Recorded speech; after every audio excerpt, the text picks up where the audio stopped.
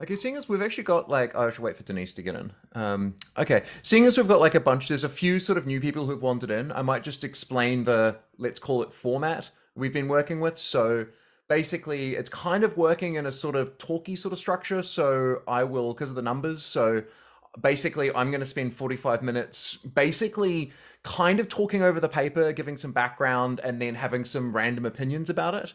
And then there'll be sort of a 5 minute break, and then we'll have a discussion about it. So people will ask me questions and stuff. And then in 2 days, we'll come back, we'll bring Max in, and we'll do more or less do the same thing, where the first half will be me interviewing Max, basically. And then the second half will be you all asking Max questions while I chair.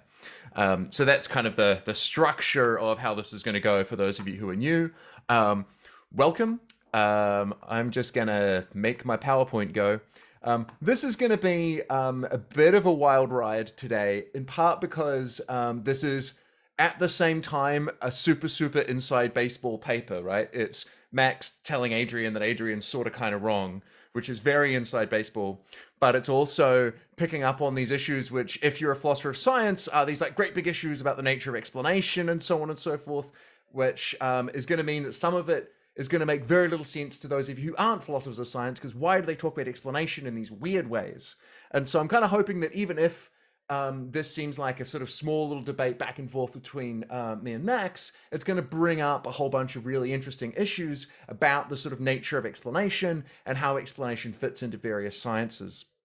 So as I said, explanation is this really big issue. It's such a big issue that I'm not just going to give you background, I'm going to give you background to the background. So I'm going to start with some background to the background. And so this is going to be a very casual walk through some stuff in the philosophy of explanation, which will hopefully, for those of you who aren't familiar with this, give you at least a little bit of the sort of landscape. So explanation is something that philosophers just kind of obsess over. And I think one of the reasons why it's good, a thing that philosophers like obsessing over, is that you don't need to do much to get the, you don't need to go very far to get the confusion. Here's one way of doing it. What's different between describing something and explaining something? What's different between someone answering a question of the form, what is this? And the form, why is this? It seems like there's a difference between me just listing a group of events and me giving you an explanation. And there's a wide variety of different accounts of explanation that philosophers have given, which to some extent can be understood as a way of trying to distinguish between a what question and a why question, right? A classic one in the philosophy of science, which is going on in the background in a sense of my work on this, is the appeal to laws. Something you might say is that, look, the difference between just saying what happened and saying why something happened is that when I tell you why something happened, I tell you why it had to happen. I say, the way that an explanation works in science, at least the claim might be, is what you do is you give me a what, right? Here's a thing that happened. And what I then do is give you a set of initial conditions, and I then give you a law and show that that thing had to happen, given that those initial conditions and giving those laws. There are sort of more or less casual versions of this sort of approach. One thing you might say is what an explanation does is it shows why the thing that happened was probable. It gives you a set of causes in virtue of which that thing is more likely to happen. That's another kind of account you might have, and you might use a notion of causation to do that. You might just use notions of probability. And for those of you who have seen any philosophy at all, even if you're not familiar with this, perhaps you can already imagine the reams and reams of paper that philosophers have spent trying to make sense of this stuff. One that I quite like is, which is a lot more pragmatic, is the idea that the difference between a what and a why is that a what just says this thing, whereas a why tells you this thing as opposed to this other thing, right? This is the idea that what an explanation is it tells you why something happened as opposed to another thing. So there's a whole sort of huge laundry list of things we might have on the table when we're trying to understand what an explanation is. I take it we can all agree, hopefully, maybe people won't later on, which will be fun, that what scientists, at least sometimes in the business of doing, is giving explanations. Now, this suggests that we should go and look at the things that scientists say, and we should be able to use that to understand what scientific explanations are like. So these very sort of standard, old school, you might say, accounts of scientific explanation that appeals to laws look weird sometimes when we think about the sort of explanations we see historical scientists give.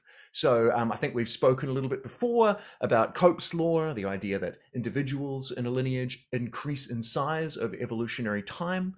The classic case being the ponies here. Here we've got a kind of bunch of different sort of whats, and all these whats point at a bunch of whys, right? We have this idea on the sort of extreme left of your screen there. You've got a sort of phylogeny. You've got the various, horses doing their evolutionary business. Next to that, you've got a sort of developmental sequence. We've got an evolutionary sequence as their sort of hoofs change. And then you've got on the right, the ponies themselves. What we're here interested in is the differences in size over time. This seems to be describing a kind of historical trajectory, what some people might sometimes be tempted to call a narrative. And this seems to have a very different kind of structure than the sort of explanation that appeals to laws. It doesn't seem like on the face of it that I'm appealing to a law when I tell you here is what happened when the horses evolved, yet it still seems as if I'm giving some kind of explanation. And so there's been a big discussion in the philosophy of history that have been trying to say that although there are law-based explanations, there are also narrative explanations. The original law-based explanation person, Hempel, has this idea that what a narrative is an explanation sketch. It's not really a full explanation. It's not a proper explanation yet. It merely points to one. The proper explanation will have laws in it. So that's an example of going, hey, here's an explanation that doesn't look like it has laws. The answer is, well, it's not a proper explanation. Most other people have tried to say, no, actually, narratives have a particular explanatory form. They are different than these law-based explanations. William Dray famously has this notion of a sort of how possibly explanation. So what a narrative explanation does for someone like Dray is it doesn't tell you how something had to happen. It doesn't give you the laws that make it necessary that you have that outcome. What they rather do is they show how something could happen where you previously thought that it wasn't possible. This is the notion of something being how possibly. Collingwood has this sort of idea, at least in history, that you're not giving kind of causal explanations in history because you're referring to sort of psychological properties. So Collingwood has this model of historical knowledge, which is about us as intentional agents, kind of simulating what it would have been like to make the decisions of actors in the past. And that's supposed to be non-scientific. The philosopher of biology, David Hull, has this nice idea of a sort of central subject. So one way of thinking about it is if you were to write Adrian's autobiography, that's going to have a unity to it. There's going to be something consistent in that story. What's going to make it consistent? Well, it's not that there's a set of laws about Adrian. It's rather there's an individual, there's a subject of that story, just as there's a subject of this, the evolution of horses. And so the thing that gives it its explanatory unity, as opposed to it being laws, is instead the existence of a central subject. Very famously, sorry, I'm just giving you a laundry list here. Again, this is just to give you a sort of sense of the space. Danto in the philosophy of history had this idea that the way that historical explanations work is they're fundamentally built on sort of narrative sentences. And what a narrative sentence does is it kind of defines a thing in the past in terms of things in the future. So if you were to say something like, what's a good example? I should have thought of an example before I launched into this. World War II began in 1945. 1939. I am bad at things. What you're doing there is you're pointing at an event that stretched across time that goes on from 1939 to 1945, yet you are that pointing to a particular point in time, 1939. And there's supposed to be a kind of strange holistic effect you get when you're making those kinds of explanations. And something that'll come up a lot is also this sort of notion of contingency. Something that seems to really drive historical explanations is the fact that history is messy and fragile and contingent, and it doesn't look like the sort of thing that you can appeal to general universal laws to understand. For those of you who are more au fait with the philosophy of explanation, something which is an extremely odd thing to contemporary philosophers of science about the way that narrative explanations are often talked about is there's often this contrast between explanations with laws and explanations without laws, and philosophers of science have become a lot more sophisticated with how we think about laws in a way that often isn't reflected in the way that people talk about narrative explanations. So it's got a kind of old-timey flavor to it. So one thing that philosophers care a lot about is explanation. Narrative explanation is one of the things they puzzle over.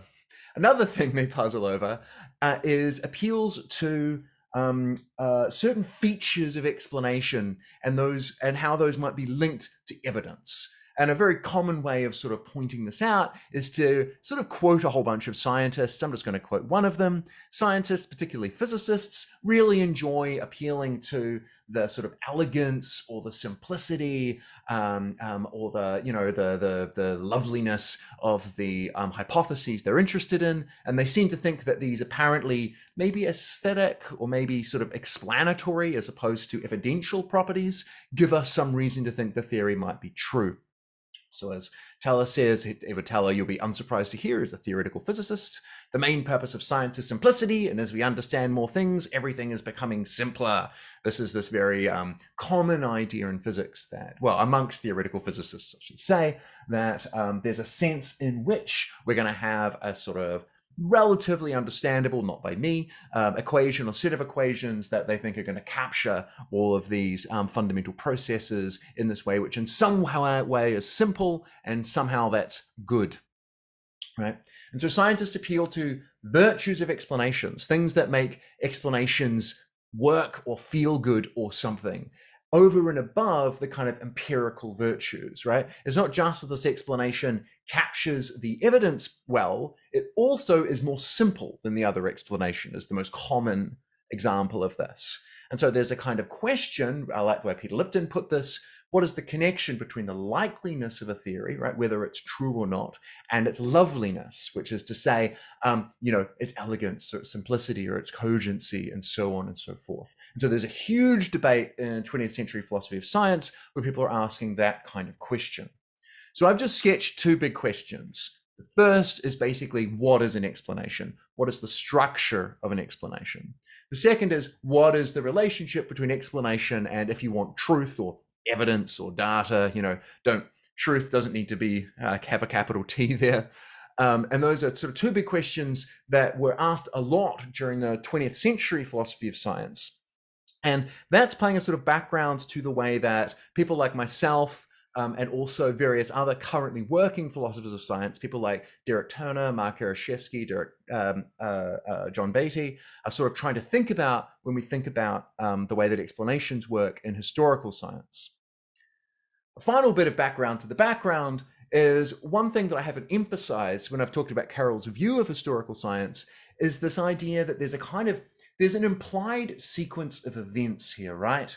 There's this idea that when you're doing sort of paradigmatic historical science, what you do is you notice a bunch of traces, you do some fieldwork, you see some traces, you then generate a bunch of hypotheses, right? And then you go searching for smoking guns. It suggests a kind of historical sequence. Now, of course, this is highly idealized in lots of ways, so it's a bit unclear how seriously we should take it as a sort of hypothesis. But on the face of it, it seems to be giving us a certain sort of picture in terms of how we should expect historical investigation to proceed. You start by finding surprising correlations, or as we'll call it following Max, characterizing the phenomena. You then have a process of generating hypotheses. Then we have a process of whittling down the hypotheses.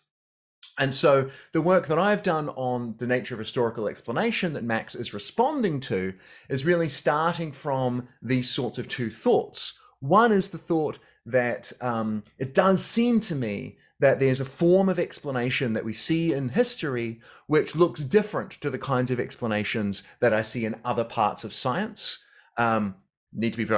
What I mean by historical science, what I mean by other parts of science, I'm actually not too clear on, but I think at least there's a distinction to be drawn between two explanatory forms. And so that's asking the explanation question. And also I think that the kinds of progressions we see in the way that historical explanation proceeds, the way that it changes over time, the dynamics, as Max really nicely calls it, of explanation is different than you'd expect if you read Cleland at least naively. So let's move from the background to the background to the background. I'm impressed that I did that in 10, 12 minutes or so. So here are some meerkats. Meerkats, they live in Africa. Here is a fossa. Those of you who haven't seen a fossa before, if you've seen the film, the cartoon Madagascar, the bad guys in the first Madagascar are fossa. Fossa are, including their tail, up to about 6 feet long. They're actually pretty big, and they eat lemurs. And meerkats and fossa are very closely related to each other. So there's a question, how come on Africa you have things like meerkats and weasels and such like, whereas in Madagascar you have fossa, who are much, much bigger? Why are they so much bigger? Well, an island biogeographer will come to you and say, oh, it's very straightforward.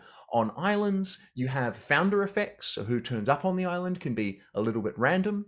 Islands have got really different sort of niche spaces than you see on mainlands, on continents. And this means that you get, founder populations showing up. A bunch of weasel-like things showed up in Madagascar. And because there was more open niche space, they then evolved into these sort of large predator niche in order to eat the lemurs that were sort of hanging around not being eaten at the time, is the rough idea. And what they'll then do is point to other cases of island gigantism. They'll point to giant parrots and birds in New Zealand. They'll point to, dodos and other giant birds on various islands, and so on and so forth. Notice that the form of the explanation here is you say, how come big thing on island? And island biogeography says, here's a fairly simple little model. And we can just fit that into the model. We can compare that type of explanation. What I'm doing here, by the way, is giving you a sort of simple case that's going to motivate the view that Max is responding to, which is why it's still background. Compare that to the way that people explain the size of sauropods. Here are a bunch of sauropod dinosaurs. Sauropod dinosaurs are obnoxiously large. So the biggest terrestrial animals are by far away, these guys. They are something in the vicinity of sort of 20 to 25 tons, maybe, it's kind of hard to tell, but lengthwise, they're getting up to about sort of 30 meters. The best that mammals can manage on land is Paracitherium, who's about 12 meters long. So big difference in length and actually quite significant differences in weight as well. How do you explain that? Well, the explanation does not look like the fossa explanation. What paleontologists don't do is go, hey, here's a little model, here's how they fit into it. What they do instead is they go, here's a bunch of stuff about sauropods. I've not talked about this for a long time. Off the top of my head, here are some of the things that seem to matter. You've got a bunch of primitive features of sauropods. One of those is being oviparous, laying eggs. Laying eggs is really important if you're big, because if you're big, you're not going to have very many adults because of environmental constraints. If you don't have very many adults, if you've got a small adult population, that makes that population quite vulnerable. But, if you have just a disease comes through, that could wipe everyone out. But happily, because you can just lay a whole bunch of eggs, and because it's relatively easy to raise things from eggs, that means you can replace adult populations pretty easily compared to live birth. So that's a difference in kind of population dynamics that come from laying eggs. Another really important thing of the sort of early sauropods when they were all little was they had this very particular long neck sort of structure. Having that long neck enables you to sort of maximize how much food you take in, irrelevant to how much energy you use, because you can just sit there and move your neck around. They don't masticate, so they don't chew. Not chewing is really, really important if you want to eat a lot of food. If you're a dumb mammal like us, where you care a lot about your jaw and your teeth, this means that you have to sit there very boringly chewing your food, and that decreases how much food you take in. So not chewing is very important. It also lets you have that little head on the end of a long neck. They also have some sort of interesting tricks with the sort of basal metabolic rates that seem to have been sort of changed, and so on and so forth. You get the idea. Here's Santa Christian et al. Trying to summarize their explanation very roughly. You have a bunch of primitive stuff, then you have a bunch of derived stuff, and there's a bunch of external triggers like theropods starting to get bigger and eating you, and a bunch of internal triggers like basically the relationship between having not chewing and having to digest a lot and having a bigger body. And this gives you this extremely specific set of complicated bits of information that's required to get from a kind of basal primitive sauropod to your 30-meter long giant. So I think that description is really, really different. That's a really different explanation than the type we get with the fossa. And the way I try and capture this very basically, I'm going to go into more detail if I have time at the end, is in terms of what I call a simple versus a complex narrative explanation. A simple narrative explanation is going to have low detail and it's going to be embedded. What does that mean? Very basically, by embedded, I mean that something is incorporated into a model. When I explained fossa gigantism, what I did was I said, here's island gigantism. Here's how island gigantism works. Here's why the fossa is a token of that type. Here's why the fossa is something which fits within that model.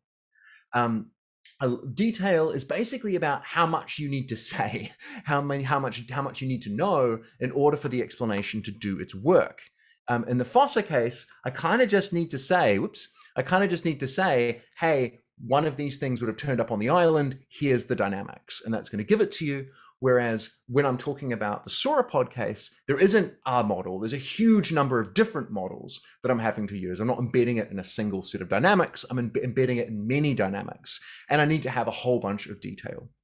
And the basic move that I make in this paper back in 2014 is I say, look, there's a difference between these narrative explanations that are simple and the narrative explanations that are complex. What is the difference? Well, the difference is basically that those simple narrative explanations, I think, look the same and work in roughly the same way as law-based explanations, or in this case, sort of mechanistic explanations. Whereas the complex ones don't. The complex ones seem to be a bit different. I also think that this distinction, when you look at the way that historical investigation proceeds, actually shows that naive reading of Carroll's view can't be quite right, because we don't see, I don't think, the shift from characterizing the phenomena to generating hypotheses to whittling them down. It rather looks more like this. Often you have a bunch of simple narratives that get generated. Then there is some sort of as a period of time where some are smoking gunned, as it were, some don't manage to get into empirical tests, but then downstream, those that have survived tend to be synthesized. They tend to start going, well, I guess we'll take elements of all of these different narratives, and that's how they construct a kind of complex narrative. And so the basic claims in this paper that Max is responding to, as I say, simple narratives are similar to mechanistic and law-like explanations. So those philosophers who know about the philosophy of science in the room might be cringing as I throw together mechanistic and law-like explanations. Very happy to fight about that in questions. But I think complex narratives really resist being explained the way that a sort of mechanistic or a law-like explanation might work. They're too contingent, they involve multiple systems across many different timescales. So they are a really different type of explanation. I've got this claim about the way that historical science unfolds, the way that the explanations develop, which is they go from simple to complex. And crucially, I think this reflects the way the world is. The idea is something like this. The world that the historical scientists are interested in is complex and obstinate and refuses to be simple and refuses to allow, in a sense, simple explanations. And so this movement from simple to complex is a progression. The science is getting better in virtue of that. It's reflecting the world in a better way, I guess is one way of putting it. And I take it that something that's supposed to be a little bit interesting about this is think about what that physicist was saying, 10, 15 minutes ago. They were saying science proceeds to simplicity. Science unifies and things like that. Whereas here I'm saying, no, it doesn't. At least in these instances, science doesn't move towards unification. Science moves towards messiness and disunity. Which finally gets us past background, which I'm very impressed with, given that I've been talking for 25 minutes or so. Your brains must be very tired. I'm sorry about my pace, but whatever, it's a fun time. So Max comes in, and Max wants to say that he's willing to say, all right, you've got the explanatory pattern, okay, but there's this really crucial thing that I'm not talking about, which is why we see this pattern. And I take it one of the things that's really important for Max is that I'm making a mistake that philosophers make all the time. You can tell that he's really annoyed about this, which is that I'm just obsessed with explanation. And so I'm always going on and on about explanation, which means I'm missing where all the action is, right? He wants to say that the shift from simplicity to complexity is driven by non-explanatory aims, in particular, how we characterize the phenomena. So the rough idea is this: as we come to know more about a particular phenomenon, we sometimes get more empirical constraints that an explanation needs to meet, and therefore the explanation comes more complex. And so where my story looks like I'm saying, oh, you're moving forward by testing explanatory hypotheses, Max says, no, what's actually going on is we're learning more about the phenomena, and that's constraining our explanatory hypothesis. As Max says, I'm less satisfied with Adrian's observations regarding explanatory dynamics. The reason is the central place they award to the formulation and testing of explanatory hypotheses or narratives, and their consequent neglect of non-explanatory work that may be relevant to the evaluation of explanatory hypotheses, but that is not undertaken in the interest of testing particular explanatory claims. And he gives us a case study, and I'm going to talk about it very, very casually, but the case study is the big one when we talk about mass extinction. So here's a bunch of here's time. Here's a whole bunch of time.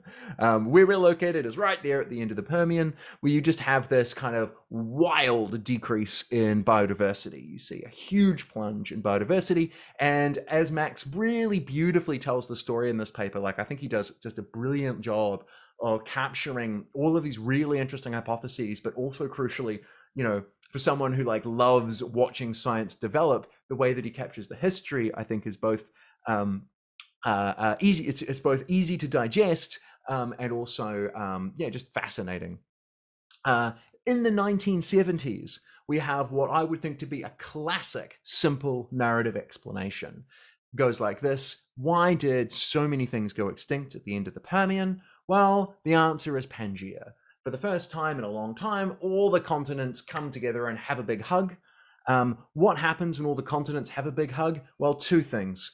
First thing, that decreases the water level because basically the land is squishing together and rising, and so the water level on the land is going down. And also because you have these huge areas of sealess land, that gives you increased variability in temperature in land, and that's going to increase your aridity. And these classically are in a positive feedback loop, which is to say, you're going to get runaway decrease of water, because as you increase aridity, unsurprisingly, that decreases the amount of water, but also as the water goes down, that increases the aridity. What's the upshot? Well, the shallow water habitats all die, and back in the 1970s, they thought that the mass extinction was largely hitting those shallow water habitats. And so this is very much a sort of simple explanation, right? You've got a single trigger, which is Pangea forming. You've got a very simple dynamic, which is the relationship between aridity and water level, and that's going to give you the effect. So you can imagine someone happily giving a sort of law-based explanation of this. Into the 1990s, things get significantly and annoyingly more complicated. Basically, we learn more and more and more about the timing and about various other features, and we end up getting to the point where we say, well, maybe it was just a whole bunch of stuff sort of happening more, not even in this case, not even at the same time.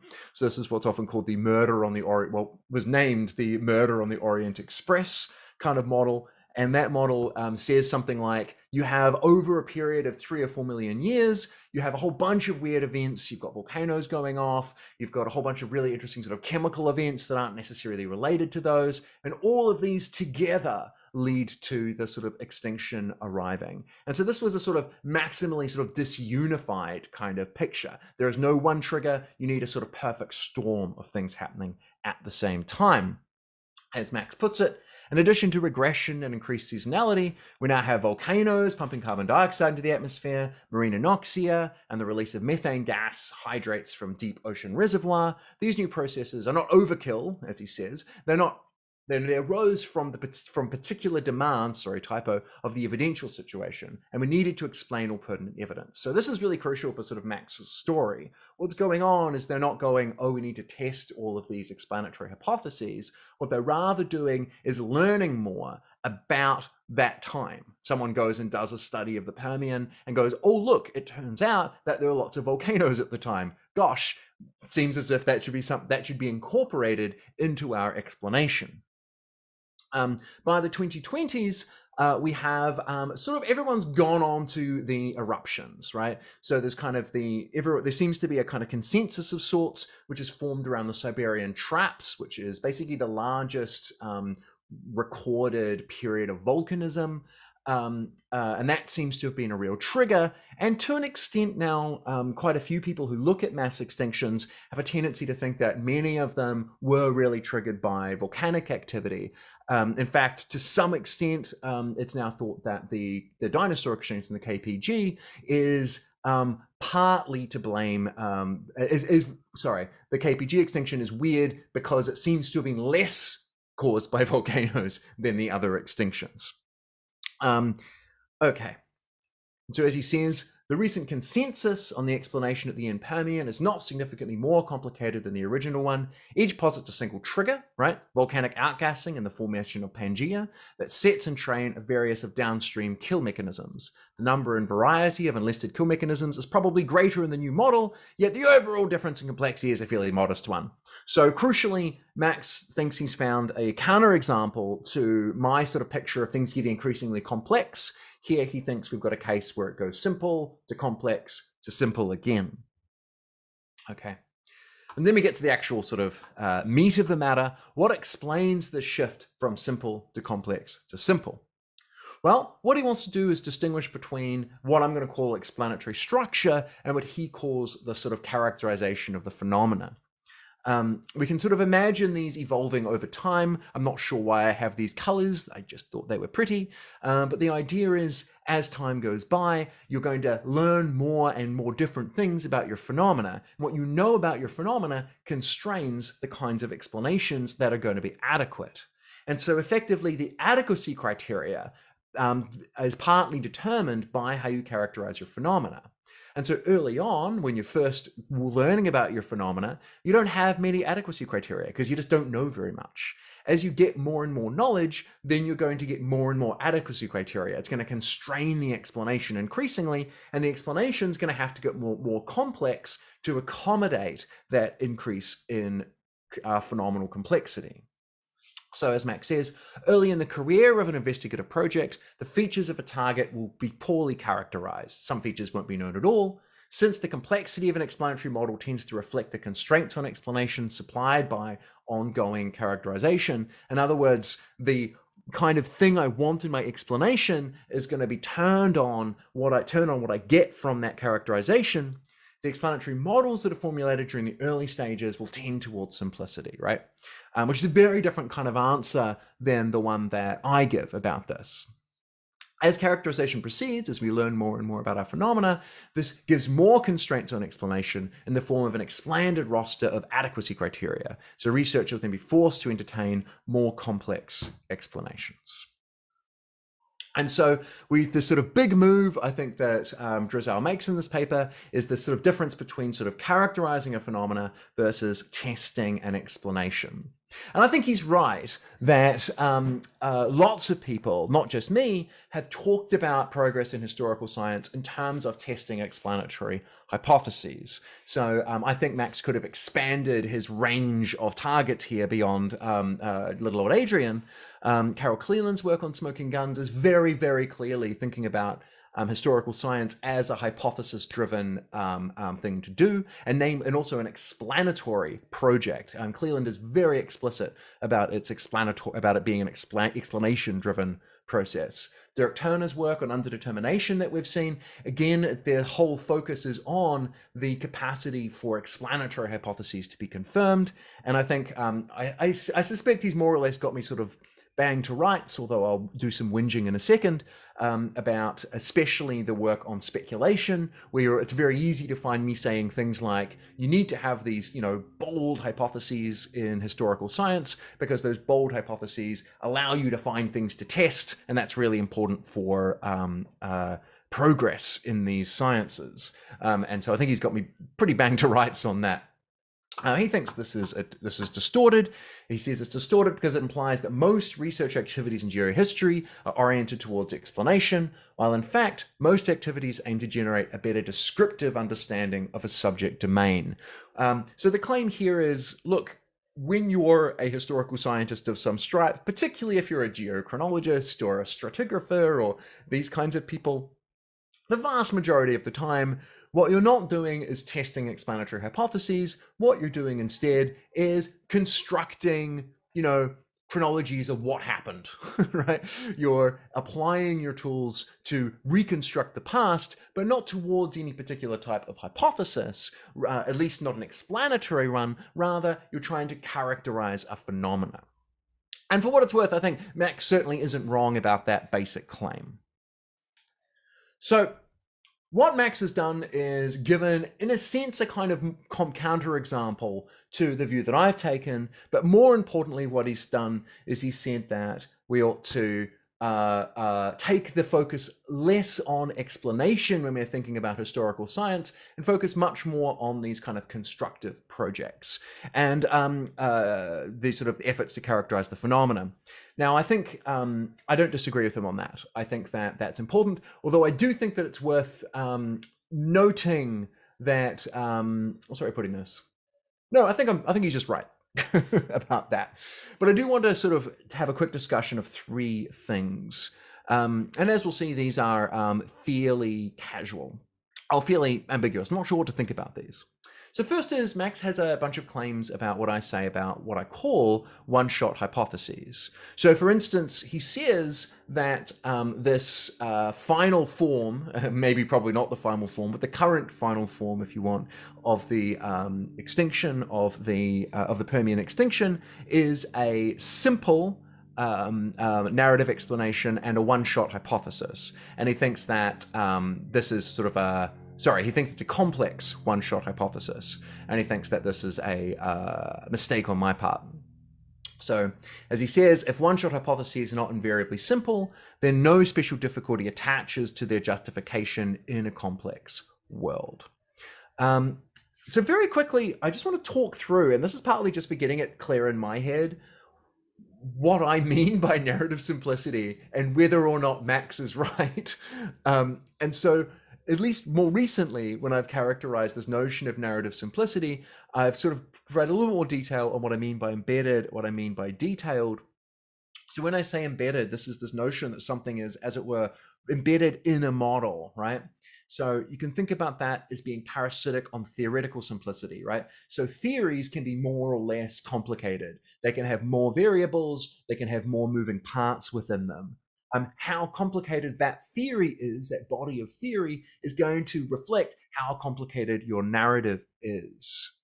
By detailed, we can understand that using a notion like sort of difference making. Basically, it's how many moving parts, how many particular things do you need to get, how many causes do you have within the trajectory that you're dealing with. This is kind of what I mean by narrative simplicity. So this explanation here, is it very embedded? No, it's not embedded, right? There's one trigger, which is the Siberian traps, but there's a vast array of different causal models that this thing is putting together. Is it detailed? It's pretty detailed, right? There's a lot. Basically, one easy way of thinking about detail is, are there lots of arrows? And that has lots of arrows, right? So that counts as complex. That is not a simple narrative. That is a complex narrative. So what do I mean by a one-shot? By a one-shot hypothesis, I mean that it's a simple narrative which is treated as being mutually exclusive with other putative hypotheses. So one thing to point out is that just by definitional fiat, Max is wrong to say that there can be complex one-shot hypotheses. But definitional fiats are boring. It's not a particularly interesting thing to sort of point out.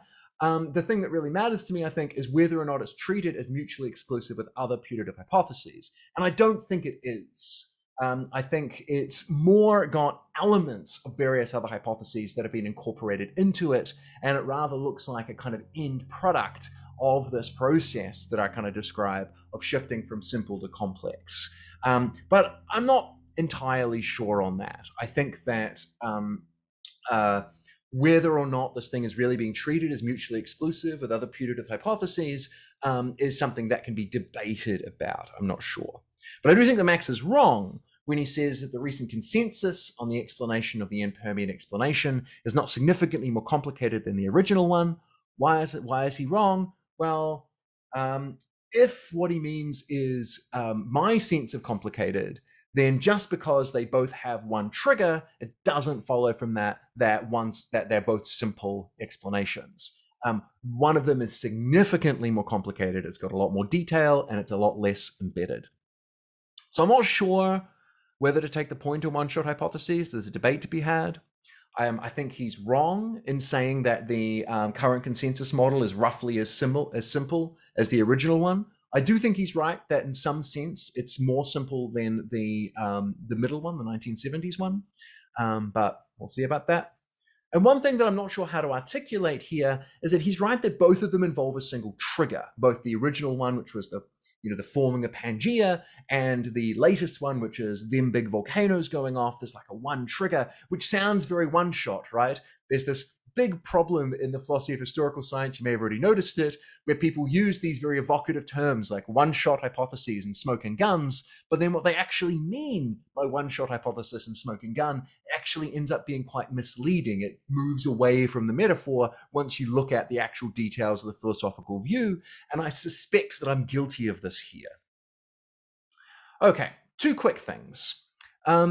Part of Max's move is to say that his account is better than mine, or at least is a good addition to mine, because what it does is it goes beyond the mere kinematics, the sort of pattern that we see, and goes to explaining it. And the idea is the explanation is to do with characterization. As he says, oh yes, and what I've always found a bit confusing about this, in a sense, is that I think this coheres with an explanation that I give, which I often sort of have put in terms of ontology. So I'm going to do the embarrassing thing of quoting Adrian from 10 years ago. I should do it in a silly voice. At least in some cases, a choice between utilizing a simple or a complex explanatory strategy is not free, but depends on how the world is. With sauropod gigantism, attempts at simple explanations failed because the thing we're trying to explain is itself diffuse and complex. So we can read the shift from simple to complex as progress, because in abandoning those simple explanations, we learn that the explanandum, the thing we're trying to explain, is just not appropriately considered part of a general class of events. It's not the kind of thing that I can sort of encapsulate in a model, and we shift to a better explanation of the target. So it's my contention that this pattern is due to historical science taking the complexity of the world seriously. Faced with a messy world, they respond with messy explanations. Now, how different is this than what Max is saying? Well, I'm not entirely sure. So Max says narratives become more complex as we learn more about the phenomenon. I say the complexity of the world demands complex narratives. Well, what is it to learn more about a phenomenon if not to learn about the world, right? And so I actually think we're saying something extremely similar here, just in kind of different ways, right? I do think that there is a way in which we are very different, which is the difference between sort of characterization and explanation. So I think the explanation we give in terms of why do we go from simple to complex is actually pretty much the same.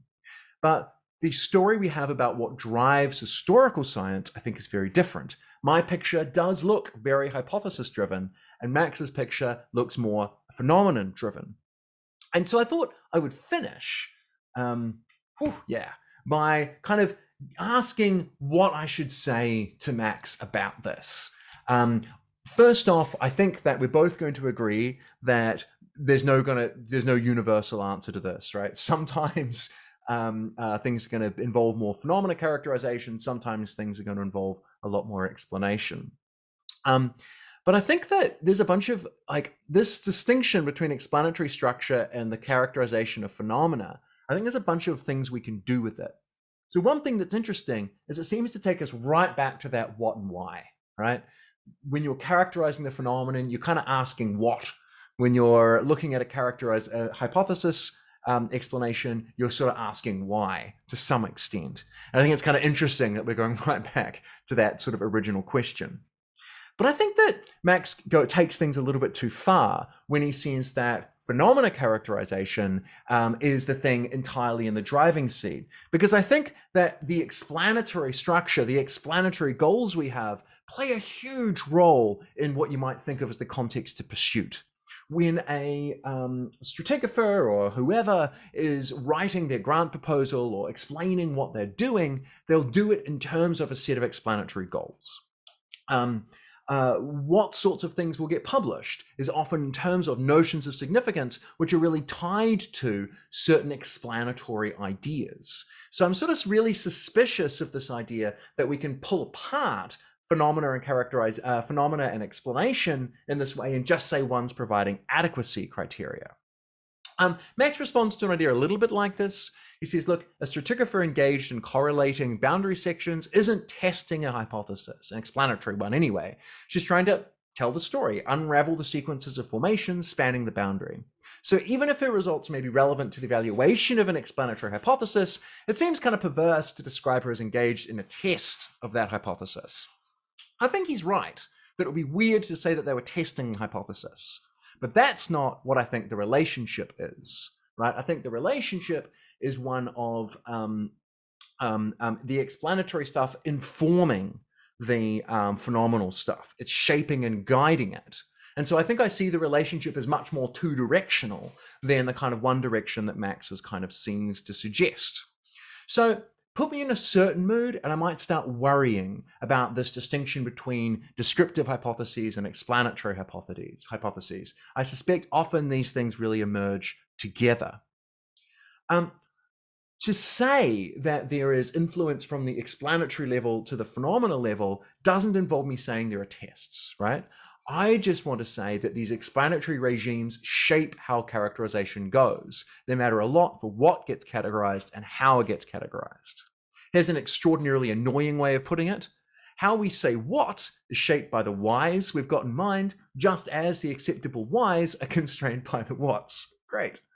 So it might be that we want to say something like this. Characterizations and explanations, right? Describing what's happening versus explaining what's happening are really useful abstractions sometimes when we're thinking about justifications in science. But I suspect that in practice, the two are significantly coupled. And I think this is a sort of useful question, right? I think something that's really interesting that comes out between this discussion between Max and I is that it means that there's sort of a real question here, which is what is in the driving seat in various sort of scientific disputes? As per always, it's not just going to be one thing, it's going to be a range of different things. But I think trying to get a handle on under what conditions different things are in the driving seat, and more importantly, what should be, is a kind of important question. Okay, that was a lot of me talking. That was a lot more than previous weeks have been. I imagine it's going to be interesting to see how sort of questions go. I really want to emphasize for those of you who haven't done a huge amount of philosophy that was a huge info dump in a lot of ways, and it's a really good idea to practice your I had no idea what you meant when you said this kind of abilities. But let's take a 5-minute break, come back at 5 minutes 2, and then we'll spend sort of 35 minutes sort of kicking the ball around. So see you all soon.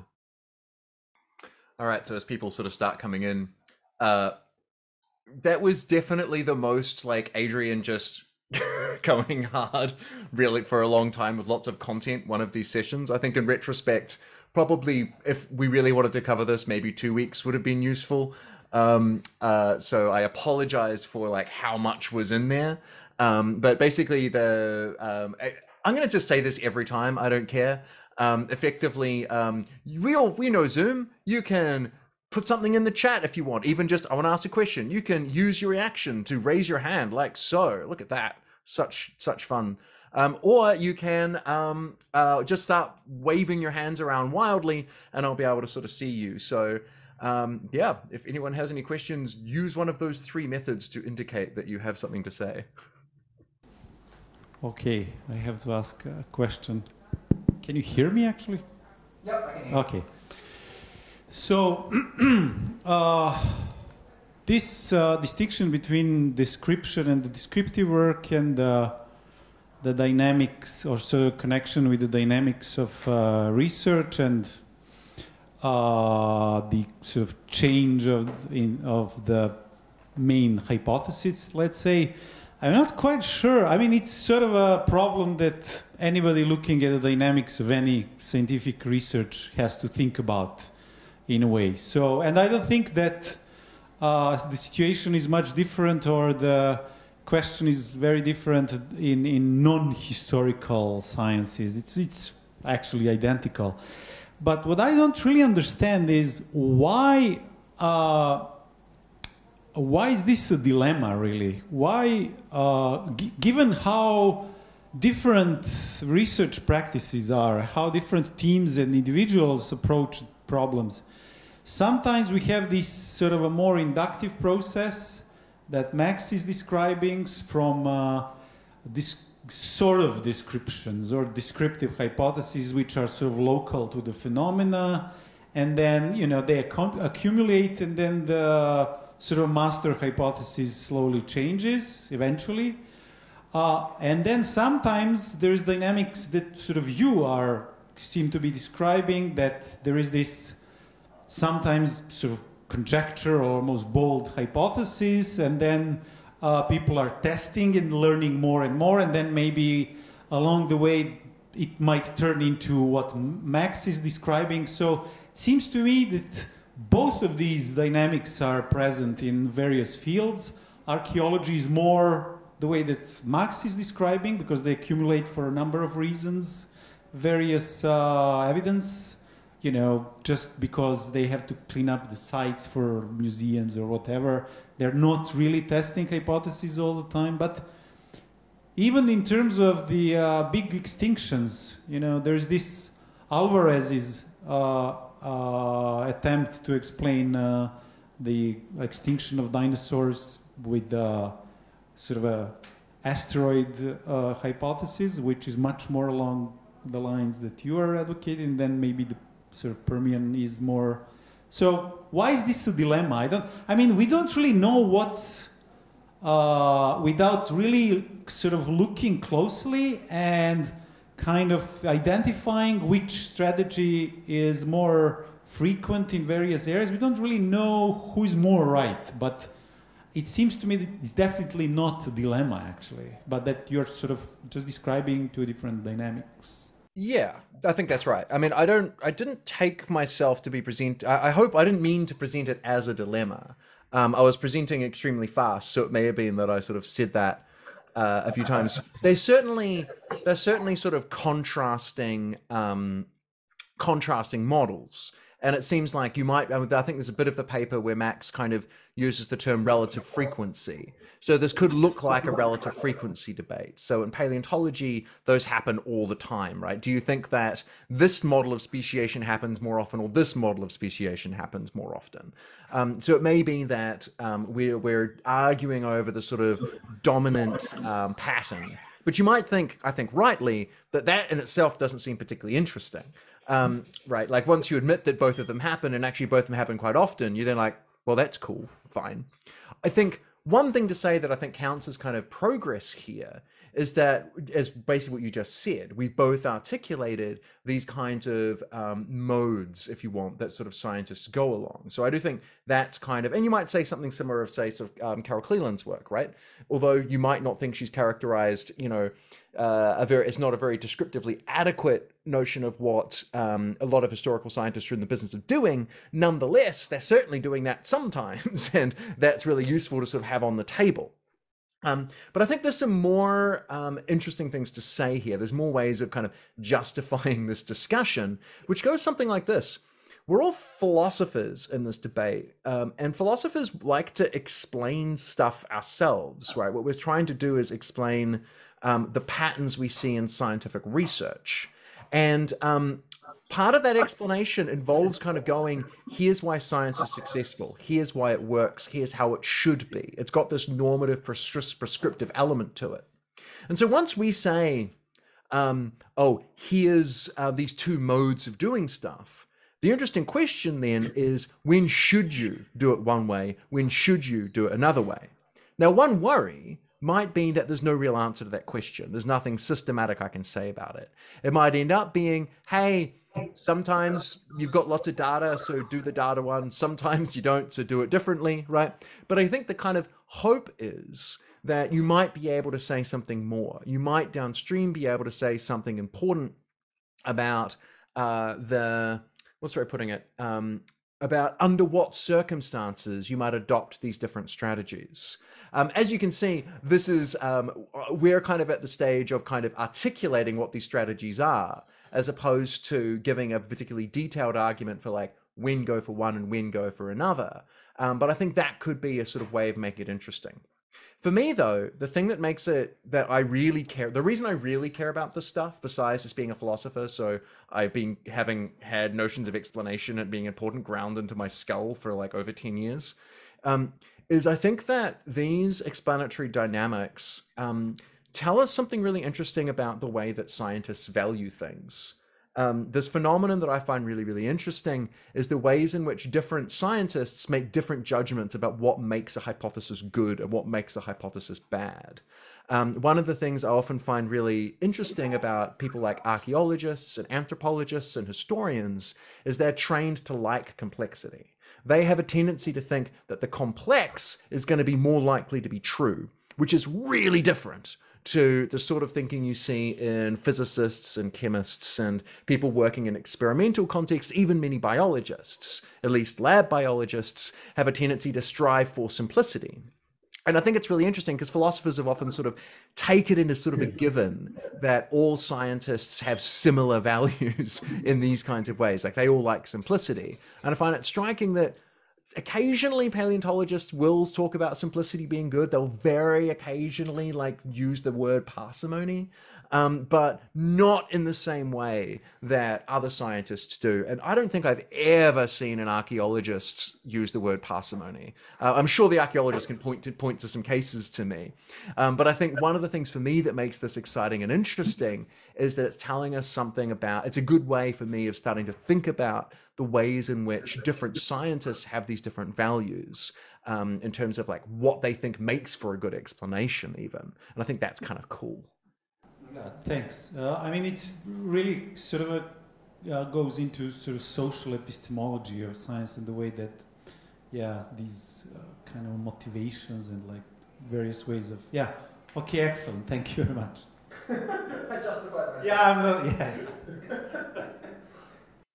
Yeah, I was sort of anticipating after last week's kind of pile in on the thinking about data one. When I was reading this paper today, I was like, oh, this is going to be trickier from a sort of discussion standpoint. I mean, something I am really interested in hearing is, one of the sort of questions I'm really interested in hearing from the archaeologists in terms of to what extent you see your work as kind of driven by sort of explanatory concerns, or to what extent you see it driven by kind of more descriptive concerns. Because, for instance, earlier we just had the claim that archaeology usually is more on the characterizing front. And it's interesting because I kind of don't think that, or at least I didn't immediately think that. And so I'm quite interested in hearing from archaeologists on that, like an archaeologist like Alexander, for instance. Yes, thank you. Well, I just happened to see on one of your slides a rather important figure in the history of archaeological thought, although he's a philosopher of science. That's Hempel. And it's very close. He was very closely related with explanations in archaeology and great revolution that happened in archaeological theory in 60s. And that is moving from so-called descriptive cultural historical archaeology to processual or new archaeology based on logical positivism. So this kind of explanations, what was at the time revolutionary, was something that later, and perhaps Tasha and Monica can elaborate on that, drove archaeological into a new crisis. And because this kind of explanations, scientific explanations in archaeology, explicitly scientific explanations in archaeology, led to idea that we can make laws in archaeology. And this is the, Hempel stuff. So it was, of course, later criticized. So we things are not that simple. Neither was cultural historical archaeology so simple and descriptive.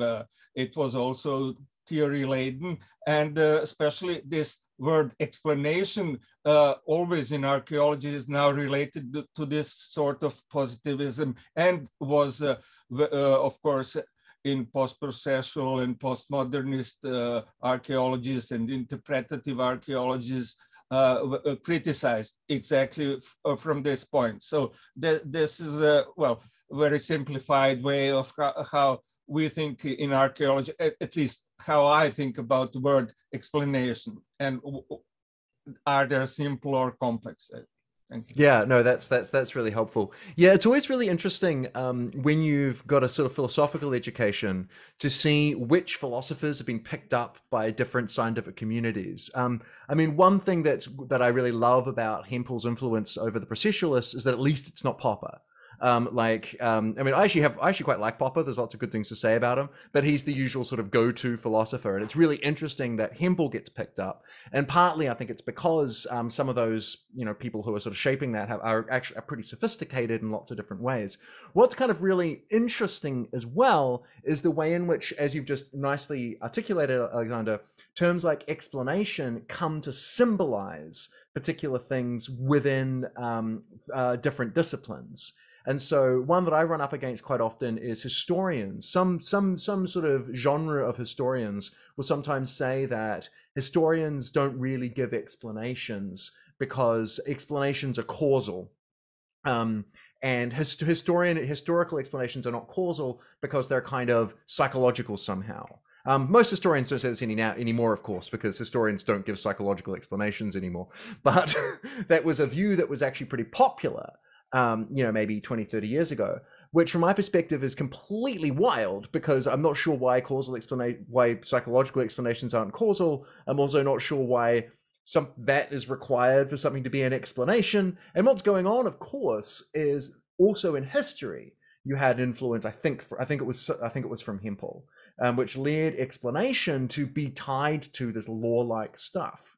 And this is something you see in the philosophy of history as well, right? I sort of mentioned this in the discussion. I'll come around to archaeology in a second. But in the philosophy of history, you'll often find still people writing papers where they go, okay, there's Hempel, and then there's this other stuff. And from the perspective of a philosopher of science, it's like, can we please stop talking about Hempel? That was like 100, well, not 100 years ago. It was like 70, 80 years ago. We've done stuff since then. And it's interesting that these things get picked up in these kind of wild ways.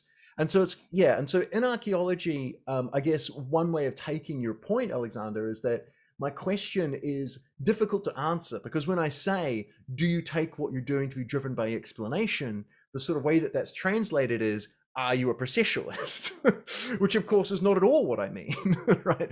Because I think that, certainly post-processualists give explanations all the bloody time. They're just different they have different rules about what counts as a good explanation, perhaps, than a more sort of standard processualist has. I'd also be interested in hearing more about this, because something I'm always suspicious of.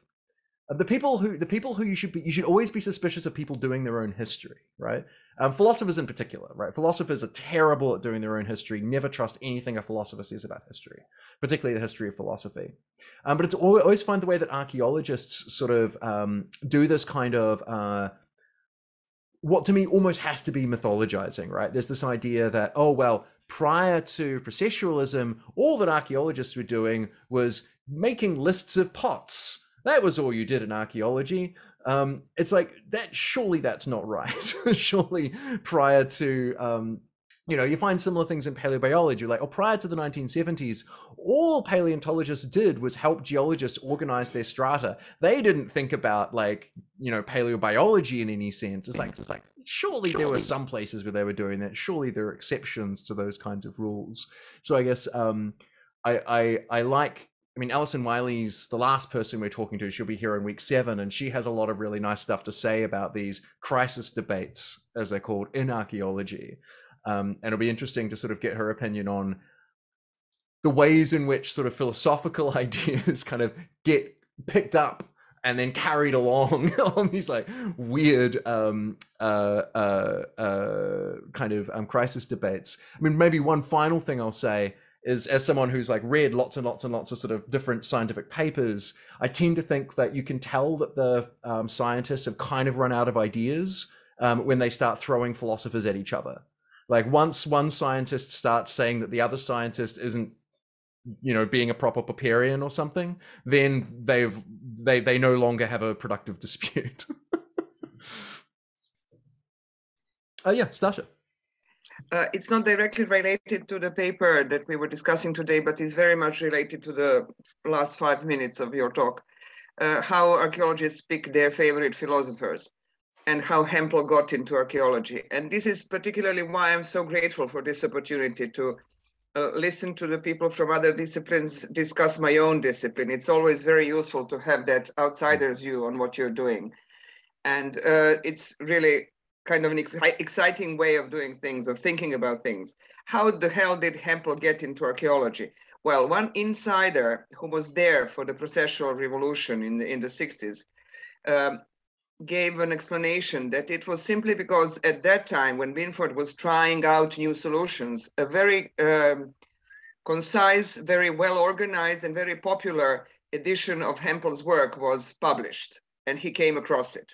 So it's quite often, it's a chance. And sometimes it simply is a philosopher that is attractive enough, that is simple enough for the people from the outside to understand, and then it gets applied. And that's probably the thing that happens in archaeology quite often, that some influences from philosophy enter the field of archaeology because they are stylish at the moment. But sometimes it does give a very good result. It does give very good results. So that's just about that whole story about interdisciplinarity and how we borrow ideas from another field and how we incorporate it in ours. And I'm very grateful for Slobodan, for Alison Weilis, sorry, who directed me towards Galveston and trading zones, which is a very important concept, I think, for all of us sitting here in all those lectures of yours. So it's just a comment. It's not a question, but maybe it gives you some food for thought. Yeah, no, I mean, I absolutely adore explanations that go, oh, there was no real reason. It just happened. You know, I think that those sorts of explanations, they make me very happy. And it's not sort of surprising. I mean, one thing that I find interesting that I would like to sort of get a bit of handle on at some point is the different ways, and like philosophers tend to think about philosophy in very weird ways that are kind of different to how scientists tend to think about philosophy, in the sense that what's the right way of putting it? I'm making gross generalizations here, right? But quite often the sense I get is that scientists care about philosophers in extremely pragmatic ways, right? So, hey, like this thing what Hempel said lets me have some kind of story about what I'm doing, and that story works well for me, so I'm going with it. And, you know, it doesn't matter too much if the details aren't kind of right. And Hempel kept saying weird things about like probability that I'm just not going to care about. Who cares? You know, so there's a very sort of casual, I guess, which isn't to say not deep, right? Like it's kind of, it's not as if they're not meaningfully engaging with this philosophical work. It's just that they're not doing it the way a philosopher would, which brings back around to this really interesting feature of interdisciplinarity, right? Is that there's this interesting thing where I think part of doing good interdisciplinary work is kind of letting your own disciplinary hang-ups kind of relax, but not in a way that means that you kind of lose the good bits of those disciplinary hang-ups. And so for me, it's always really interesting learning how to come at these philosophical ideas. I'm not saying I'm good at it, by the way, I'm learning how to do this. Come at philosophical ideas such that I can see what might be valuable about them to the scientist who's engaging with them. Because the temptation, and this happens in every direction all the time, is to start, you know, philosopher-splaining, or to have, you know, archaeologists will start archaeology-splaining things to me where I'm like, oh yeah, okay, no, I get that. And sometimes it's really useful to have someone say, here's how it looks in our discipline. But the worry is to not pretend that you own it, right? And so there's this real real interesting sort of psychological / epistemic challenge with interdisciplinarity, which is to do with letting things be really have sort of multiple meanings and have really different purposes. Because from the perspective of the philosophy of science, I would be very happy if we never discussed Hempel ever again, because the account now looks extremely naive. You know, I'm sure it's in about 10 years, someone will write some Hempel was right after all paper or something. But, you know, generally speaking, it's very, very outdated. But that doesn't mean that he can't be doing really useful work in other sorts of places when you think about things in a different kind of way. And so I'm always kind of having that kind of difficulty in both directions, right? Because when I try and do work on things like paleontology and archaeology, I'm forever sort of bumping up against the rules of paleontology and archaeology, which as an outsider, I don't know as well as I could. And maybe can't know, right, in the right ways. Well, that reminds me of a session that was organized some 7-8 years ago on a theoretical archaeology group. And the title of the session was, "Have we become second-rate philosophers?" Because archaeologists have had enough of borrowing all kind of posh philosophical stuff, and people thought it was suffocating the discipline. So yes, there is a danger of window shopping without really understanding what we are trying to do. But on the other hand, we can't make it without borrowing from other disciplines. Yeah, it's an interesting, like, I've not thought very much about theoretical archaeology as having that kind of what I call sort of methodologically omnivorous kind of aspect to it. But of course, it does, right? One of the reasons why I find theoretical archaeology so incredibly difficult is because there are so many like ideas just kind of flying around at this, like, you know, with kind of almost reckless abandon, which is like really coming in as a philosophy, like, wait, what? Like, it's really interesting. Now you make me love it even more. Yeah, I mean, it's again, like, I think the next time I'm discussing theoretical archaeology, I should try and remind myself that, and maybe that'll let me relax to it. Don't worry, you're great at it. That's kind. So we still have sort of 10 minutes left. I know this has been sort of, I think, perhaps one of these discussions where there's been a lot of information, and that makes people very find it difficult to sort of ask questions. But I do want to, and so I'm not going to drag out the last 10 minutes, but I'm going to pause and just see if there are any other questions people want to ask, things they want clarification on, things like that.